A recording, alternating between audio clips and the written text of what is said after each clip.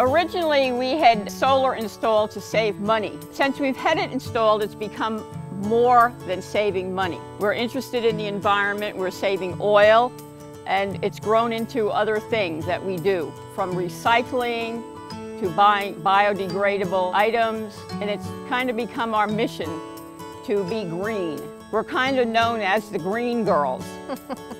Everybody knows we're green, the neighbors and other groups that we're in. It's just kind of become our passion.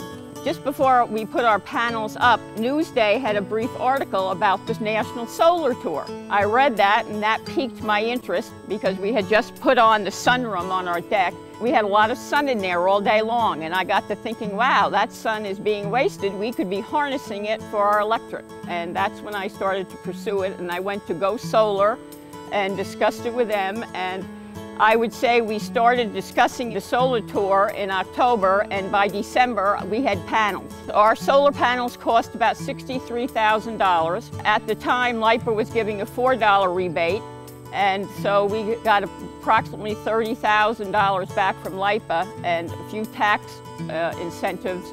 So we probably laid out around $30,000. I like to tell people, when you go in to buy a new car, you spend a lot more than $30,000 many times. And you drive out of the showroom, and what do you have? What is a car worth? I spend $30,000 on solar, and I have an investment that's paying me back every year. Since we've had it, we've gotten a check back from LIPA that we've sold them energy. And we have an investment. We have something in our future, and we're helping the environment. We had an energy audit, and since the energy audit, we had natural gas installed. We have a natural gas heater. We have energy efficient appliances. We have a rain barrel that we use to water our plants. We have a little electric car that we use in the summer. We compost. We have a mulching mower that is also a zero turn. That saves a lot of gas. We have biodegradable garbage bags. We use our reusable bags when we go to the supermarket. We don't buy plastic water bottles anymore. We have stainless steel water bottles, our own fruit trees that we use. We just conserve. We turn off lights when we don't need them, and we don't have extra things plugged in.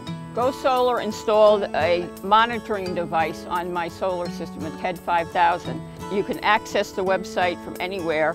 This is my iPad. I'm accessing it from my iPad, and there's also a special app that you can use on your iPad to monitor it.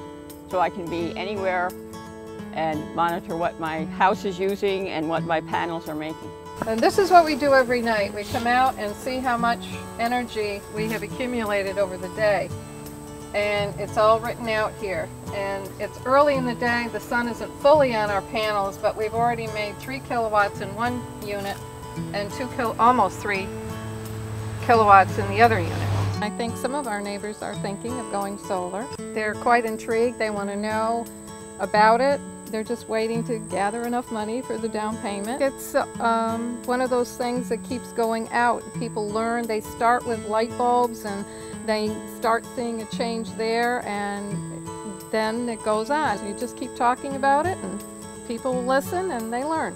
I just got the Toyota Prius, a hybrid car. I replaced one that was getting 18 miles per gallon locally with one that's getting 48. And everyone said, the salespeople and that's the future. That's our future of the cars, not these big SUVs that guzzle gas. I can't understand how people still buy those.